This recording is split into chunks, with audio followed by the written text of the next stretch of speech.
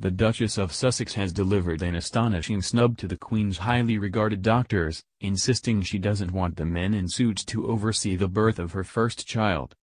The Mail on Sunday can reveal that, in a significant break with royal tradition, 37-year-old Meghan has appointed her own delivery team, led by an unnamed female doctor.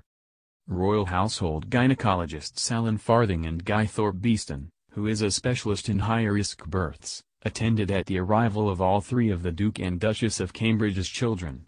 They are among the best in the world, but neither has been given a leading role in Meghan's care. And she has politely declined their services as lead physicians for the birth. In keeping with protocol, the Queen's doctors cannot be excluded completely. There will be some role for them, and should something go wrong, as it did with the Countess of Wessex, the Queen's doctors would step in and take over.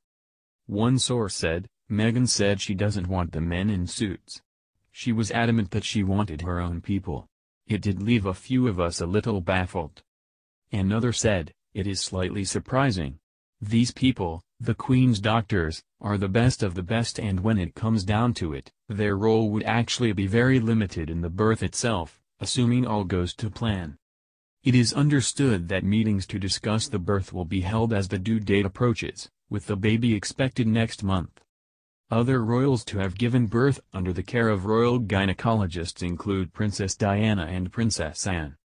Sources close to the Duchess stressed the personal nature of her decision, with one insider saying, above all, this is her birth, her baby, and she must do whatever feels right for her. How could anyone judge her for that? There is concern, however, that Meghan's choice will be viewed by some as unnecessarily extravagant. The Queen's physicians do not charge a fee, yet taking on a new team of specialists will cost tens of thousands. A source explained, working for the royal household is seen as an honor and attracts other high-profile fee-paying patients. Sources close to the Duchess insisted last night that her preference has not caused any offense. One said, no one has thought anything of it because it really is ever so personal. In another break with tradition, it emerged last week that the Duchess has chosen not to give birth in the Lindo wing at St. Mary's Hospital, Paddington, which has been used by several other royal mothers. It is likely Meghan and Harry will choose a hospital nearer to their new home, Frogmore Cottage at Windsor, for the birth. As the baby will not be a direct heir to the throne, the couple are said to believe they should not have to pose for the world's media with the new arrival. There is expected to be a brief announcement shortly after the birth with a picture released later.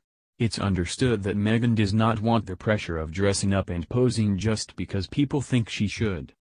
The source added, it is impossible to compare to the Duchess of Cambridge because she is married to the future king.